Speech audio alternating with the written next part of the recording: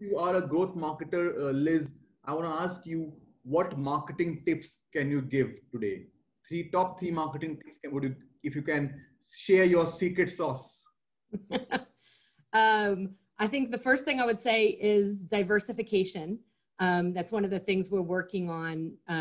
We're working on strongly at Lunya, is making sure that that revenue channels are diversified.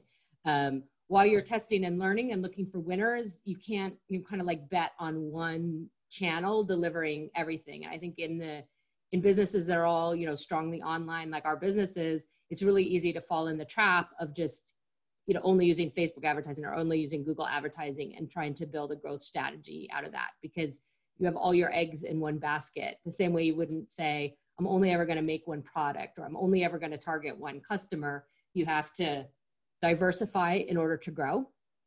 So that would be sort of my number one tip. Like, always be trying new channels, always be trying new vendors. Never have your eggs in one basket. And then measurement and data. I'm definitely working with the team to build out our data capabilities. We're implementing a customer data platform right now, which will give us more, customer segmentation, visibility to your earlier question about segmentation. Because otherwise it's really easy to kind of fall into a belief that something works just because your employees have seen it or it feels good to do. But then when you actually look at the numbers and you track through and you look at the attribution, you figure out, oh, actually that's just like the noisiest channel. It's actually not my most productive channel.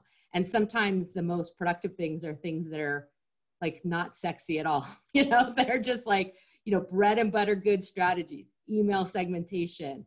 I have a new retention director on my team that's just killing it in terms of like, building out some segmentation strategy in email. And she has like dramatically increased, the productivity of that channel for us. And it's not, it's not like sexy big ideas. It's just bread and butter, doing the work and like, planning out the strategy. And so some of those things which are like, not the things that people see from the outside, but they're the things that make a business work. And then there's kind of the opposite challenge as well. And that is like, don't be boring in marketing. I mean, the customer has so many messages like coming at them from every single direction. Like, literally just scan through your Instagram feed. I mean, ad after ad after ad, right? Like, you're not going to remember any of them. So, if being a vanilla brand, like, you could have a great product, but if you don't have an interesting brand, if you don't have something that resonates, that your customer is going to, like really attach to, that's going to stand out and find interesting, they've got a sea of sameness. They've been presented with, 100 different options in your space today. What's the like fun, awesome thing about you that breaks through? And so, for us, I mean, we have an edgy tagline. Our tagline is good in bed. We don't shy away from talking about topics that are important. We're running a campaign right now called Vote in Bed, because our tagline is good in bed. So we just said, now, good in bed, vote in bed, right? And so, it's like if you are willing to go after and kind of like get into the cultural conversation, you develop a lot more resonance with customers.